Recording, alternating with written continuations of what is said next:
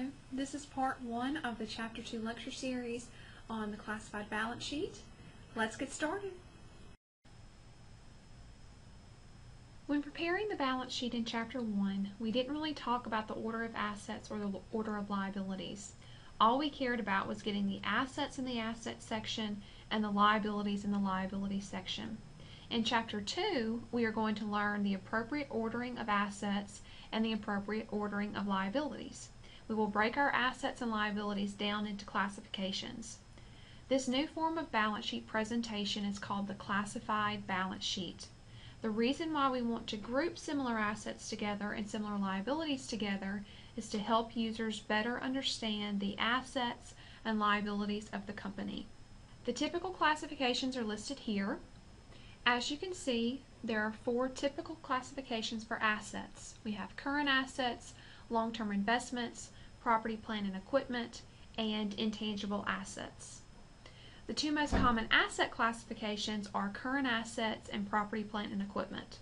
You'll see those in all of your problems. Long-term investments and intangible assets are less common, so you won't necessarily see those in all of your problems. The standard classifications for liabilities are current liabilities and long-term liabilities. And then we'll have the stockholders' equity section like we saw in Chapter 1. Okay, let's begin our discussion with current assets. I have provided the definition in your notes. Current assets are assets that a company expects to convert to cash or use within 1 year or the operating cycle, whichever is longer. Our focus is the 1-year criterion, as this is the most commonly used in practice. So for our purposes, a current asset is an asset that we expect to use or convert to cash within 1 year. Once you identify your current assets, you must then determine what order to list them. Current assets should be listed in order of liquidity, meaning they should be listed in the order in which they are expected to be converted into cash. You should list the most liquid first, which would be cash because it's already cash, and you would list down to the least liquid. The second major classification of assets is long-term investments. There are 2 common types of long-term investments. First, a company may choose to invest in the stocks and bonds of other entities.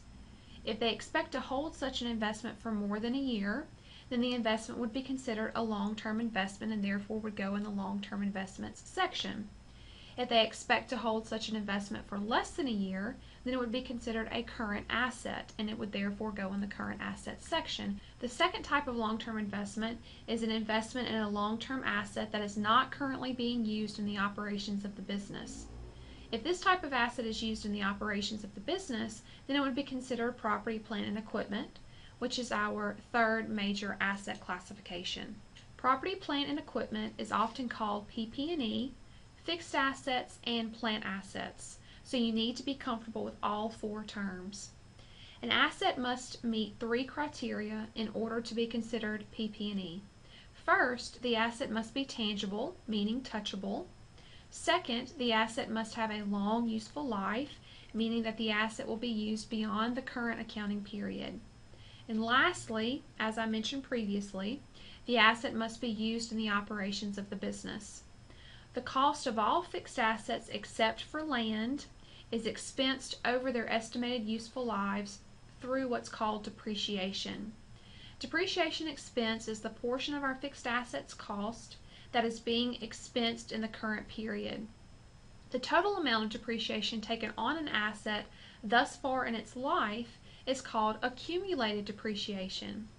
This account is listed on the balance sheet and is netted against the cost of the applicable asset. We will talk much more about fixed assets in future chapters. Right now, you just need to be comfortable with the financial statement presentation of them. The third asset classification is intangible assets. The major distinguishing factor of an intangible asset is that it lacks physical substance. It is something that provides a benefit to the company, like all assets, but it is not touchable. This completes the assets section of the balance sheet. So let's move on to the liabilities section. Fortunately for you, the liabilities section is not as involved as the assets section. We only have 2 classifications to learn. The first is current liabilities. Remember, liabilities in general are obligations of the company.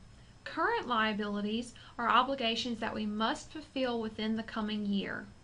If you have a short-term notes payable, you normally would list it first, followed by accounts payable. The remaining current liabilities would normally be listed in order of magnitude, meaning largest to smallest. The second classification of liabilities is long-term liabilities. These liabilities are obligations that do not have to be satisfied in the coming year. Okay, and that concludes the liability section of the classified balance sheet. Our final section is the stockholders' equity section. This section will be identical to what you learned in Chapter 1. We will not learn anything new about the stockholders' equity section until Chapter 11. Now let's look at an example. We will look at the classified balance sheet for Franklin Corporation. Let's start with the assets section. The first classification of assets is current assets. We list these in order of liquidity, beginning with cash. We then have our long-term investments, including stock investments and investment in real estate. We then have our property, plant, and equipment. As you can see, we list our property, plant, and equipment at cost, and then we net the associated accumulated depreciation against the cost to report the net book value, or the undepreciated cost, of our fixed assets. Finally, we list our intangible assets. We only have one in this example, which is patents.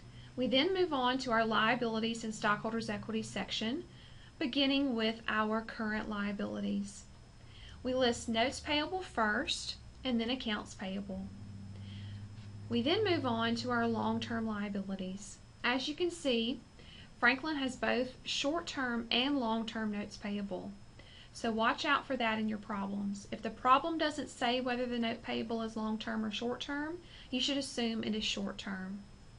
Finally, we have the stockholders' equity section that looks just like the stockholders' equity section that we learned in Chapter 1. This completes Part 1 of the Chapter 2 lecture series. Have a great day!